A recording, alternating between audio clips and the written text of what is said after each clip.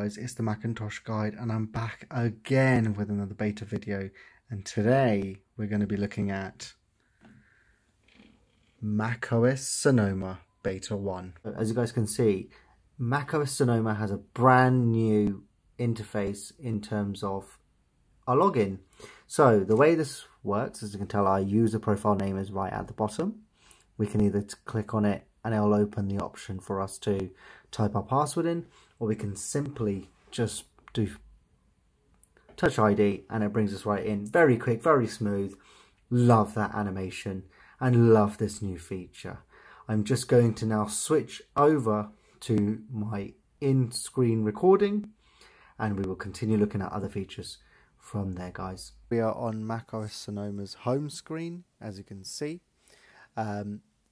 Very, very beautiful looking wallpaper as always, and that's the first thing we're going to be looking at. So if we go into settings and we go into wallpapers, I know, guys, yes, they've kept the Ventura system preferences for macOS Sonoma. This could change, but I really doubt they would now backtrack on the new design.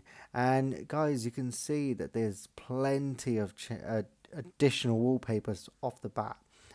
You've got your new dynamic wallpaper, that's by the default one that I've got currently. You've got landscape videos. Also, just to let you know, these actually take a while to download because they're obviously video type of files. But there's loads that they've added. You've got from Yosemite, Greenland, Patagonia, Hawaii, Iceland, Grand Canyon. So yeah, they look absolutely amazing and beautiful to look at. I'm really glad that Apple is finally adding more wallpapers to the menu here. Like I love wallpapers. The more the merrier, the more the options, the better. So I'm very happy to see that Apple is now doing this. But just to go through, we've obviously got dynamic wallpapers, you've got your landscape ones, you've got your cityscape ones, which consists of New York, LA, Hong Kong, London, Dubai. You've got your underwater ones, you've got your earth ones, you've got shuffle aerials as well. So yeah, it just loads of options. Again, you've got standard pictures, which is like the radial ones, and of course all the previous wallpapers that we had. So it's great to see Apple adding all these wallpapers. And the next, of course, one is the screensaver, where you can actually still again get photos if you want to use photos. You've got obviously the other ones, such as like the little animations that they have going on, but you can obviously, again, it's just so many varieties, so many good options, better than before. So I'm happy to see Apple including that. The next brilliant feature that has come across from iOS and iPadOS, it's widgets. So we now see a new screen already that says what's new, place widgets directly on the desktop and add iPhone connected widgets. So we can see that we've already got a weather app, but what if we don't want it on our notification panel anymore? We can just drag it and we can put it on our desktop, and you can see that it blends in with the background that's there. If we edit widgets, we can see there's more additional ones. So we've got battery status widgets now as well. So let's say I want to add this widget on. I don't have to keep it on my notification center. I can just simply drag it out and place it anywhere I want. So I'm so happy to see widgets now moving across to macOS. And also, if you open up an application, it will stay in the background muted to what Apple say is to not keep your eyes focused on it, so divert your attention away to what you are actually looking at. So yeah, nice additions of widgets, I would say, and I'm pretty sure people are going to be happy with that. Feature that I think is very interesting, to say the least, is when I first booted the OS up. Now, as you can see, I've got so many windows open right now, but what if I want to be able to just see what's going on in the background, or I want to have a look at something else quite quickly? If I tap away on an empty space, it immediately moves all the applications I had open to the left, top, and the right, and it allows me to focus on something else for the short period of time. Now, I don't know how useful this feature will be, but it definitely is a feature that, of course, Apple has looked at and thought it will be very important. I just don't know in what use case I would be using this. I don't know if there's a disabling option for this. I'm pretty sure there probably is. Um, but I just found that very important. Sorry, it also brings it down in your applications on the bottom as well, as you probably can't see that well. And then if I just tap back onto the white screen, it brings all the applications back. But yeah, some white space clearing that Apple have brought in. So, you've guys seen wallpapers and screensavers. You guys have now seen widgets, and you guys have also seen how white spacing works in macOS Sonoma.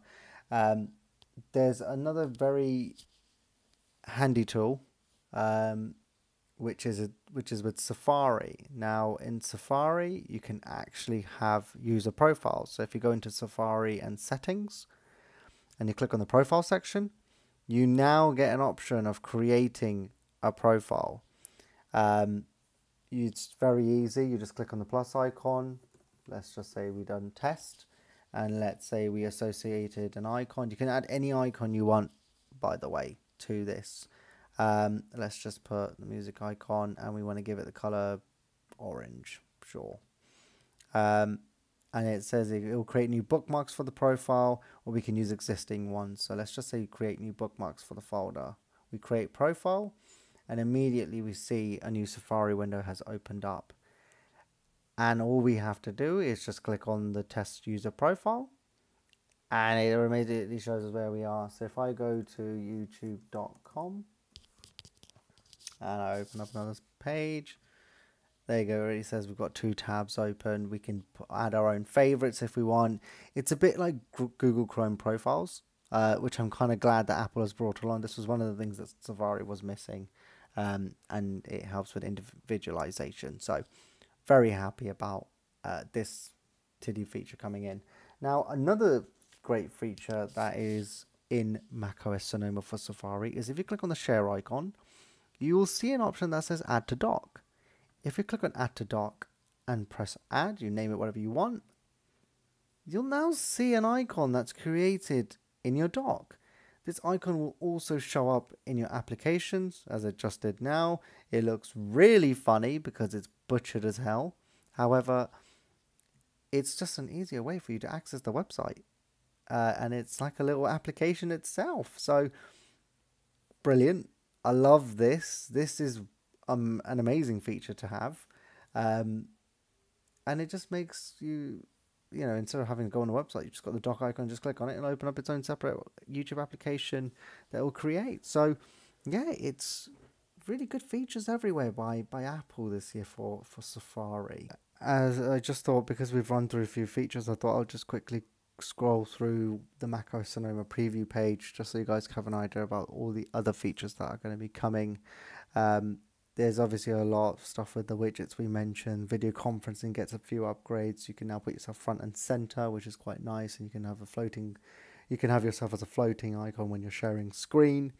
You also, Teams and Zoom and WebEx are all indulging in all these new features that are coming out, so they should be available pretty quickly as soon as Sonoma releases, but we know how people are. Safari gets a few upgrades, as we saw, with more faster and more relevant search histories being able to. You can obviously get you can dock your apps that you can make from Safari. Passwords you can now share with your trusted contacts. So Bitwarden, LastPass, Goodbye. Messages gets the same upgrades as iOS and iPadOS and watchOS did. And of course you get the additionals of stickers, PDFs, or we now have autofill options. You can also, if you're doing something on notes, you can shift that across the pages very quickly. Keyboard, of course, the autocorrect accuracy has increased and the prediction has improved. Gaming is getting its own game mode, and also there's some exciting stuff happening with DX12 and a possibility of making your Windows games run on Mac even more simpler, which we love to hear and see. Obviously, improvements in privacy. You can now have sensitive content warnings. You can have more improved permission controls in place. Obviously, the lockdown mode, as we mentioned, and then obviously some additional features that are happening in accessibility, screen sharing, mail, reminders, visual lookup for recipes, photos. You can now analyze your cats and dogs in photos. Find My, you can now share your AirTag or Find My network accessories with 5 other people. Home gets a few minimal upgrades. Music, you can now share your playlist as well with everyone. AirPods, you can now switch between devices quicker. Dictation gets some improvements, and of course we've got the devil here. I don't want to say the name because it will activate all my devices, but now it's just a short abbreviation instead of the long abbreviation. And let's just have a look at the compatible devices for macOS Sonoma. So if you want to update to the system, you will need an iMac, which is 2019 or newer, iMac Pro 2017, MacBook Air 2018 and later, MacBook Pro 2018 and later, Mac Pro 2019 and later, Mac Studio 2022 and onwards, and Mac Mini 2018 and onwards. So all the 2017 devices besides the iMac Pro have been dropped. So very interesting. Seems like they're trying to kill Intel off quite quickly. If that Intel 2019 Mac Pro I have dies in 2 years' time, Apple, you will have some questions to answer. But guys, that was macOS Sonoma. Thank you for watching. I hope you enjoyed the video. There'll be more beta videos coming out very soon. And of course, I'm releasing a bunch of beta videos this week for watchOS, iOS, iPadOS, and of course macOS Sonoma. So stay tuned, guys, and I'll catch you guys in the next one.